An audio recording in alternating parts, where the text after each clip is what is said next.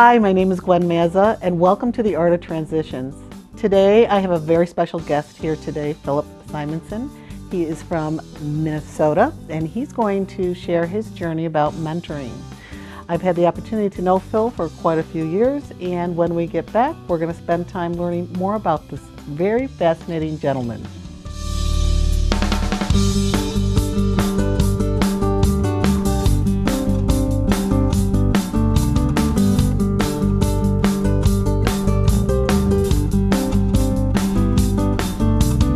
Welcome back to the Art of Transitions. Hi, Philip. Welcome. Thank you, Gwen. It's great to be here, and I'm grateful to be here and have this opportunity to speak here today and just have a conversation with you. Yes, I am too.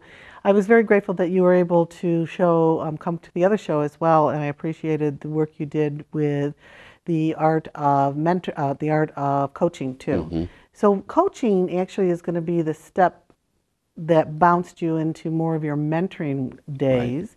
Right. And I'd like, if you would, you and a couple of your buddies got together and started to do an activity of serious and deep mentoring. And mentoring is not necessarily volunteer work. It's a little bit different than volunteer work. It's a little, as I can see, there's a deeper, lack of funnier words, a real depth to it that goes much beyond volunteering. And so I asked you to come be with us today because one of the things that you've talked about and is very close to your heart is a group that you and a couple of your gentlemen friends got together and created called Sober Core. And it's available in Minneapolis. Correct. And what is the community that this is founded in? This is right there, right in downtown Minneapolis, the inner city. Right in downtown. Okay. Can you tell us the story about this great journey of your decision to mentor these gentlemen, correct? And women. And women. And give us the premise behind it and wherever you want to go, Philip. Well, yeah. First of all, as I'm sitting here and my thought, what's going on, I had just thought in my mind. We've been working together, I think as we said in the last show, 9 years. And you were my coach, also special advisor, because I do, as we were talking last time, it's more enduring, it goes deeper, and someone you just go back to, you have deep trust with. Well, this is the first time I've physically met you in 9 years. That's correct. So I share that because coaching can be done. Welcome to the modern technology. Now we're Skyping. First time in 9 years you saw me this year. That's correct. And now, before it was just phone. But that journey took me a long way.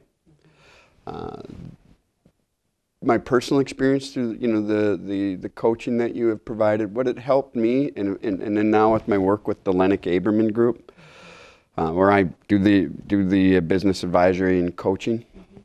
Remember we talked last time about frame one, your ideal self, and those values. Well, looking at those values, and you helped me clarify those values, and they were out of order for me for a while. I mean, I had put career in front of being a good spouse. So I have a piece that I own on that. That's what got me out of balance, and I didn't feel good about it. Because we're about how to sustain performance. Well, you can only sustain long-term performance if you're in alignment with your intrinsic, what's important to you, and your values and your beliefs. And I was feeling like we talked last time, out of control, out of whack, because I knew I was out of balance. So you helped me bring clarity to what was important to me. And the first thing that I learned, in that, and I'll just share some of my top values. They don't really change over your life, your top 15. They're still there, but the priority of them change. Right. And, the first one, as I think about it was, it was integrity. And integrity is, as we talked about, that's your, standing up for what's right. Being honest, your behaviors and words match, which you have, you impeccably have integrity. And what I've, because you do what you say you're going to do. You've held me accountable during this time period. You're welcome. Thank you. Because, the benefit of that Yeah. integrity piece, you build trust. That's the byproduct of it. And, the highest form of integrity is where, you as an individual are true to yourself and you're keeping your promises to yourself. Now, I wasn't necessarily doing that back when we first met. Because, family, I wasn't being, a good partner, a good spouse. Because I put career first, and I put my family first. They even came back. I'd leave on a Monday and come home on a Thursday, and I thought, calling up on a Saturday, every night was being a good father. And there's a balancing act of being a provider and being a good provider and being a good father. But then it was my spirituality, faith piece, which that had left me. Then I've now combined family, but being a good spouse, being a good first, then being a good father, then it's my community and my friends. Then it's the health piece. I want to we talked about frame 2 goals I've lost. I wanted to, for example, lose 30 pounds this year. Right. I'm down 16. I listed out and we talked about the goals piece in frame 2. I practice the 5 profoundly simple steps, have a goal, list out the key activities. Now they're simple but not easy. Simple in context but not easy in implementation. Very different. Very different, right. Then you got to implement, and then you got to monitor the progress, and you got to help, have someone help you throw off discouragement. And that's what you did over the years in helping me come back and be a good father and be a good spouse and dealing with the addiction that was running strong in my family. So I share that, because the health, knowing the meaning why you want and the purpose why you want to be healthy. And for me now at this stage, so I can be a grandfather, and be there for my family. None of us can necessarily go back and rewrite our beginnings because they're done. But we all get to write our own ending. If we know to. If we know. And that's where a good coach and a mentor can help you out there. So I'm looking forward to this next journey. But my last of my top 5 values is create meaningful work. And, external motivations like money, I was blessed. I had a great ride, corporately. Stock options, bonuses, all that stuff. That's all very good. But how many times you see, they burn out at the corporate, they leave, or these entertainers, they get to a certain level and then they just fall off. They burn out. Well, they lose their purpose, and the purpose is the intrinsic value, and that's self-motivating, and that creates sustainable performance. And as long as you're living in alignment, as well, where your values, your goals, and then your thoughts, actions, and behaviors are all one. That's what, psychologists you've seen in sports will say, you're in the zone. Yeah. Because everything's in alignment. Well, now I've gotten in the zone. One of the things I want to do and what I've learned through the grace of your help is that in creating meaningful work, success are those things that one does for oneself. And success dies with the person. Significance are those things that one does for others, and significance will live on after you're gone. So, okay, I'm going to have you slow that down because it's very profound. Can you repeat what you just said? Sure. Yeah, and what I've learned, and I had to learn the hard way, and sometimes that's, you can learn from your own mistakes or you can learn from others. But I learned that success are those things one does for oneself. And success dies with a person. Significance are those things you do for others, and significance will live on. I joke, now, I don't think a good goal is dying the richest person in the cemetery. Right. Right? You need money to, to enjoy the things in life, but it's just like you need oxygen to stay alive and breathe. But you never want to. You want to respect people and use money. Too many times people get it flipped around. And respect money and use people. Yeah, and you helped me right the ship on that. All right. So with that, now creating significance. Yes. In this journey we're on. A very good friend of mine, Jamie, got me involved last fall. It was 12 for 12. There's a group called Sober Core. And, as I shared in the last segment, addiction runs in my family. And, there's always, in the heat of the moment when you're in your own personal hell, you don't see where you don't see the gifts. Well, one of the gifts, over time, it's amazing, how time heals, and you can turn these, let's call them scars, into stars. Yes, I like right? that line. My journey is, all right, I realize now with this disease, it's given me a lot of gifts, and I want to pass them on. And so Jamie had me go to this event. It was a golf event, 12 for 12, 12 steps, 12 holes. We played, and I was there at the event, and Sober Core was set up for people who are in their first year of recovery. They got to have 3 months of recovery. You don't replace, for those who know anything about AA, their sponsor. That's not our job. But we're going to give them life skills. So what I did, I said, Jamie asked, would you be willing, given my past experience in business development and this coaching and running successful operations and sales forces, could you come in and teach life skills?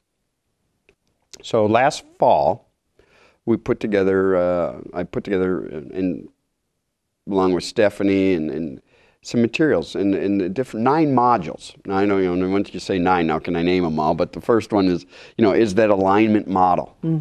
All right, and that alignment model, like we were talking about, your ideal self, what you're made up of, is the 4 universal principles and your values, and we do a values exercise for them. Then what are your goals, and then your real self. For clarity and getting them focused again. Yep, and real self, your thoughts, values, your thoughts and your beliefs or / value, your beliefs and your actions. That's your real self, and that's how others see you. But when external stimuli comes into that, we teach them. Then that's when amygdala triggering points, and you can get into what we call amygdala hijack.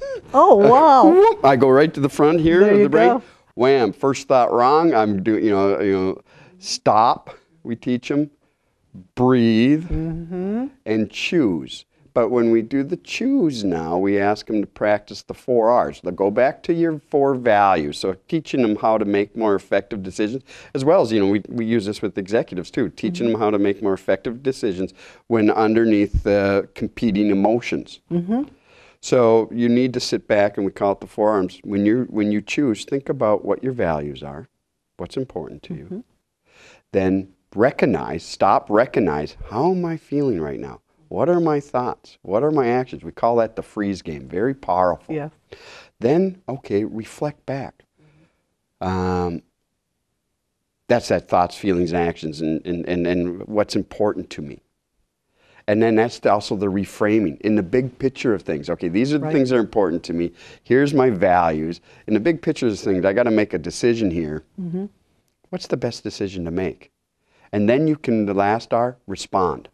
So we teach them that, because too many times people, in their first year recovery, they get triggering points, and they're just learning to build new life skills and build new mental maps again. So your group, and tell me a little bit more about the folks who put this program together. You bet. So put it together. Fred, he's got 48 years of recovery. I could be off by a year or two there, but as Fred would say, well, it doesn't really matter, because you know what? The ditch is equal distance from the center of the line there, so I could go off it's one day at a time. But Fred started the Rebuild Center, which employs people in recovery, and he was on the board there, and he built that up, and he said, you know what? Still, people are having.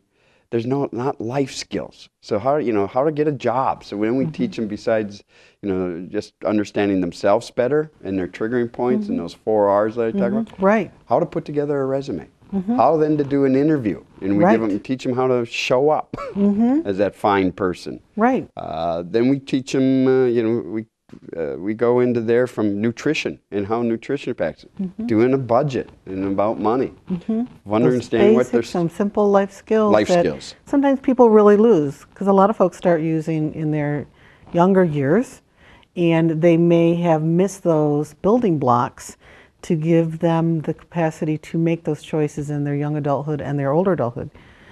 What do you think is the average age of folks who come in? Or maybe better yet, what's the age range? Oh, geez, we got an age range from 21 to, there's some in their 60s. Some in their 60s. There's some in their 60s.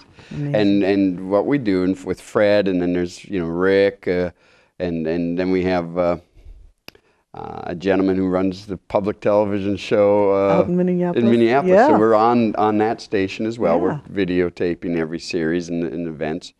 But, then we get mentors in there. And those mentors, we hook the people in recovery up with a mentor. What does that mentor do for that person? Because it isn't their sponsor from AA, Nope. but it is a mentor from SoberCore. And what is it that happens in that unique relationship? Well, I think it's like a very good question, and it's it becomes really their as you were leading to in the last question. A lot of people don't have those role models from an early age, so they don't have these life skills. No one was there to demonstrate them. Most of us learn as learn by observing and modeling the behavior of our parents, Right. or a Right. teacher, or a coach. Right. And you're blessed if you have someone Right. in your life at some point and who is able to demonstrate those skills that will carry on, good life skills. This person just does that. It's life skills. They'll touch base with them, on a weekly basis, and at least where the requirement is at least once a week, touch base for an hour. And it could be some of these people don't even have cars yet. Some are just coming out, just been out of a prison, and and they're in a sober house, etc. So you know what? They've never been to a store. That can be very frightening for some of these people. So how do you go? Lisa's teaching the next session on nutrition and how to even, foods, to buy that can help take away those cravings, the sugar particularly, because you're no longer correct. putting it in with the Right. the alcohol. But how to shop a store, and so taking them to the store, where you know what, they don't have a ride. You're not making them codependent on you. They got to still take the initiative. Right. And give you a call. You don't want to be chasing them. But it's just helping them. Oh, I just had this interview, and here's how I think it went. Right. Listen, be an active listener, and then provide some coaching tips. But certainly, most importantly, provide them encouragement. Help build up their self-esteem and motivation.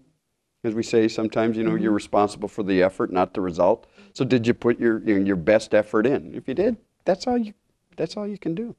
Do you think our culture over the past 20 years, because we got so busy at being successful versus, what's the word you said again?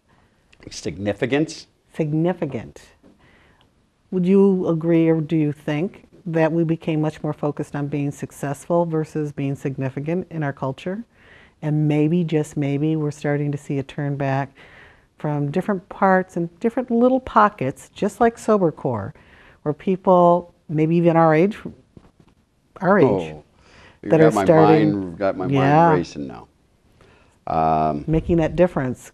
I think let's talk about that some, because I think you raised a great point.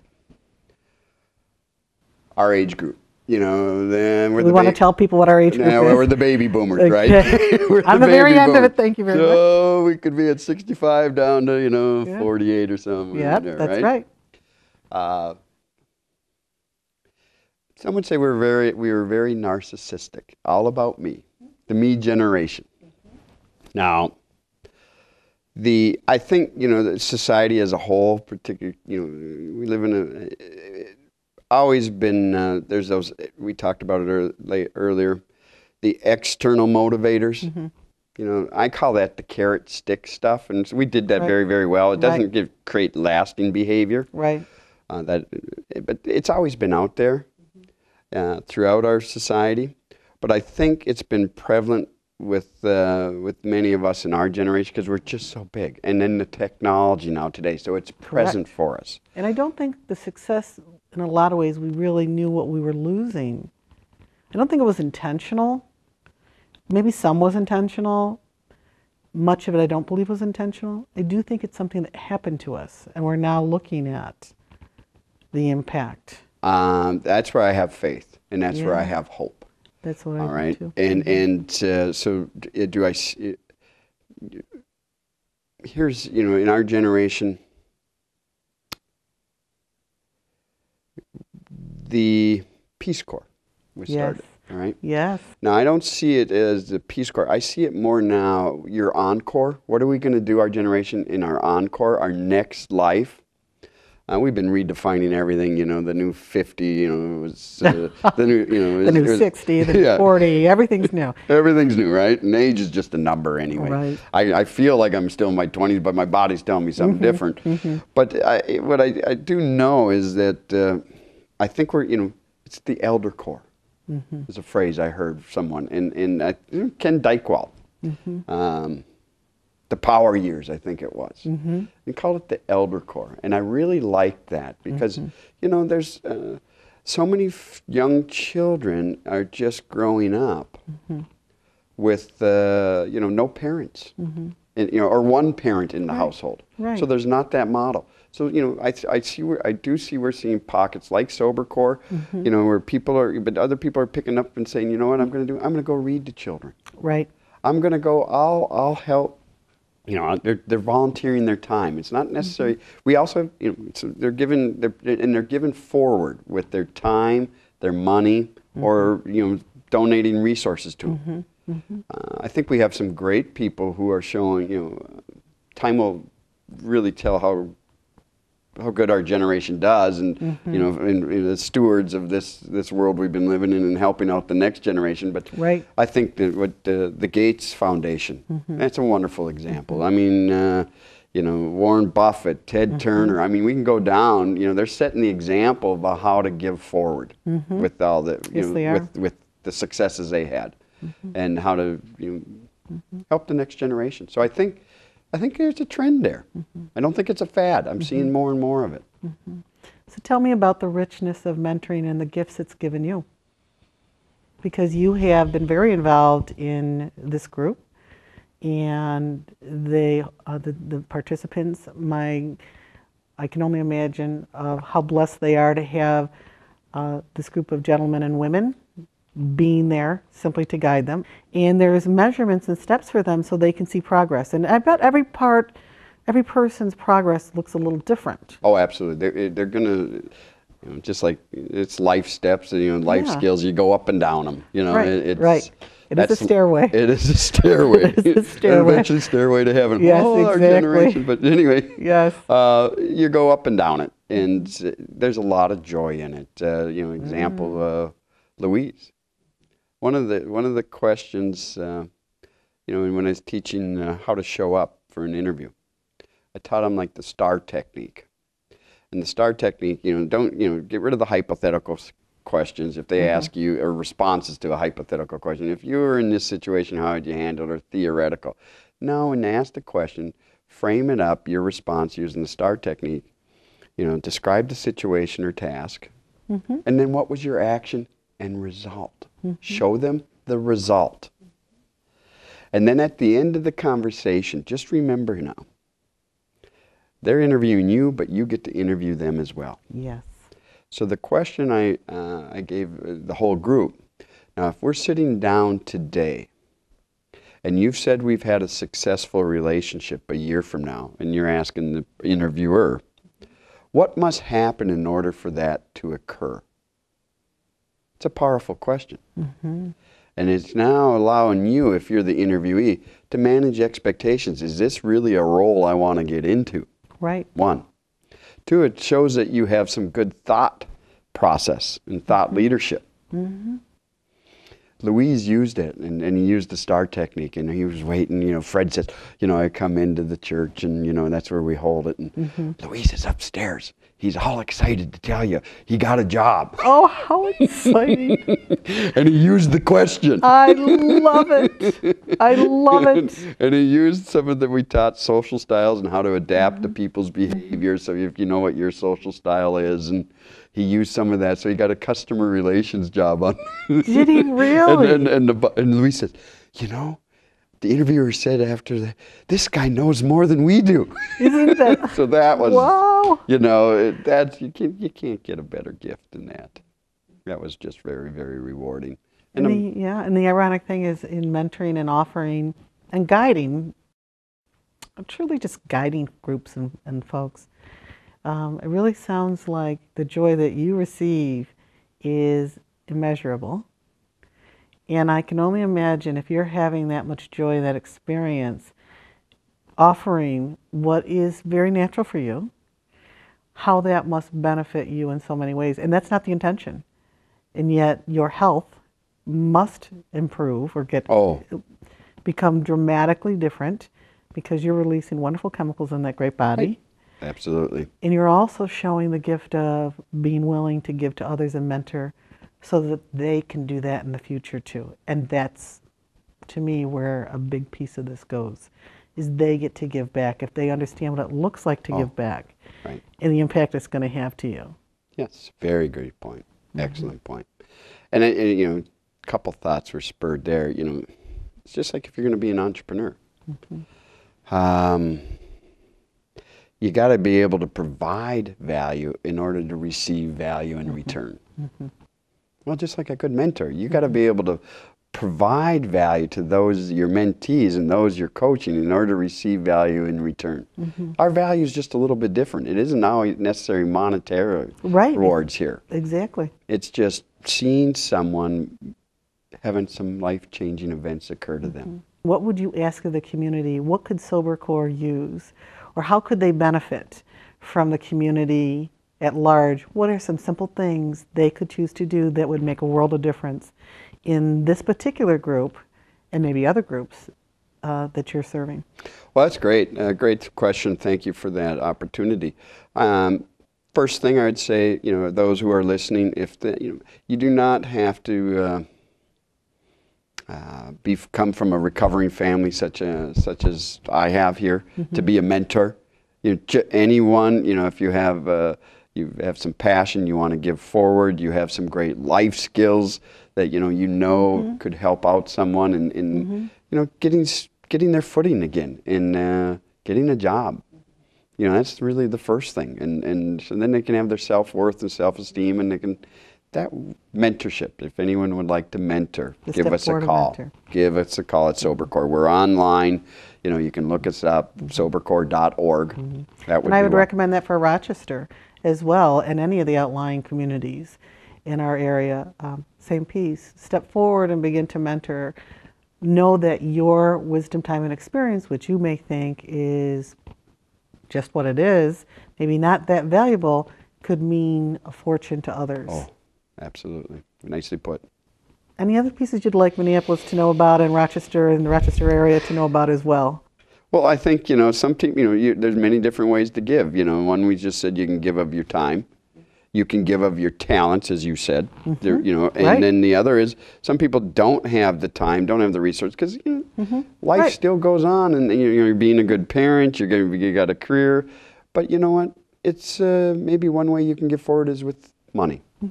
And so, we're a self-supporting organization, so any contributions would be welcome from that standpoint as well. Great. Thank you. Thank you.